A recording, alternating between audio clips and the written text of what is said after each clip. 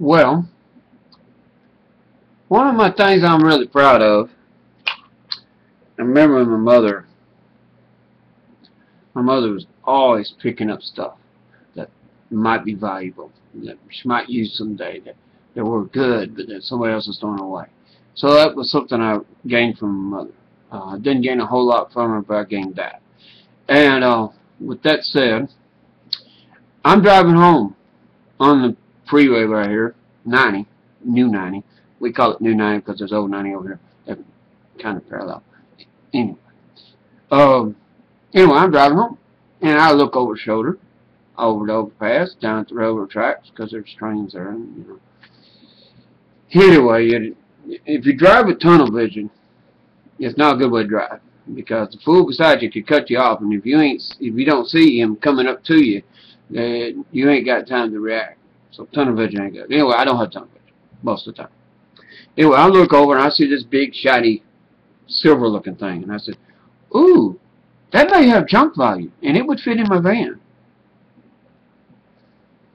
Okay, so I'll do something else, and I thought I was going to go to work, and I didn't. So that was a bomb out. That was another story. If I remembered, I'll tell you about it. But anyway, after that fiasco, I got home and I said, you know what, I'm going to go down there and check that out. So I went down there. There was two crew trucks sitting there for the railroad. So I didn't want to make a big old show of digging through garbage and junk and stuff. So I just went down there and kind of looked around, and the big silver thing was the bottom of a freezer. And it stunk. I don't know if it was unplugged and live, or there's a story there that would be interesting. And if you was a story writer, you could definitely come up with a good story here. But I don't know what it is. There was about three or four different age range it looked like in that mess. And there was some baby clothes, and there was some older kid clothes, and there was this.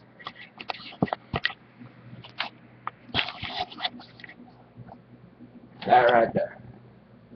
That has a green light on it. That's a Dell. Now the keyboard wasn't with it. That's my keyboard.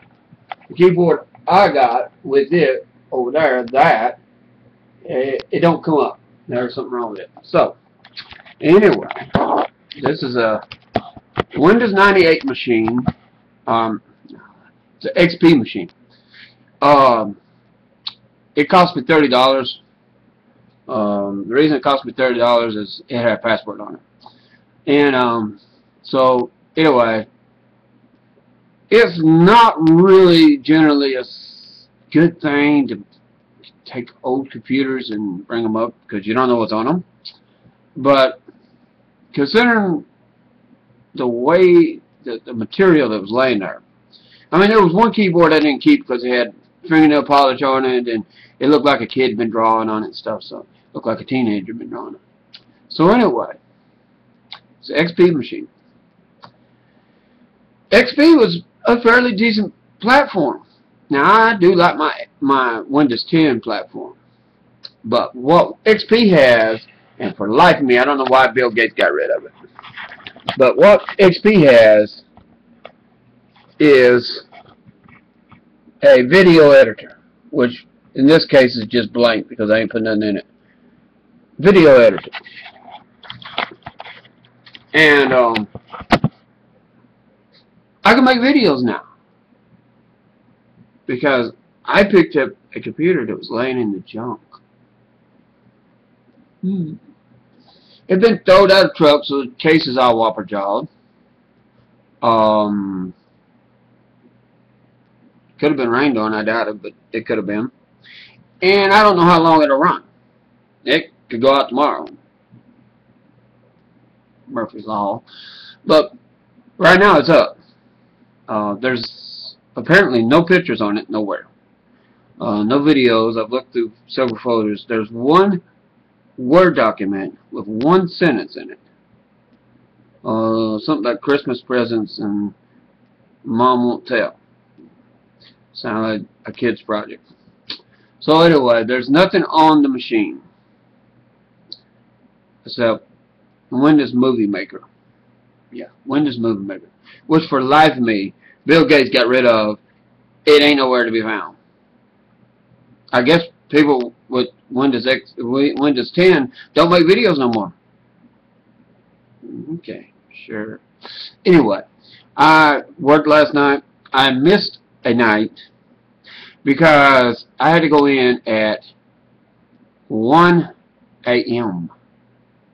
I text my boss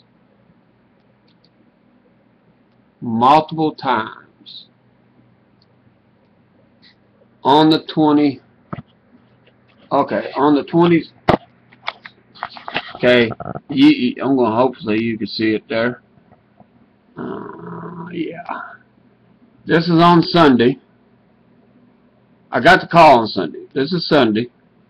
And no response. So I just blew it off and said, well, he's at home. He ain't going to answer his phone. This is Monday morning. And then this is later Monday day.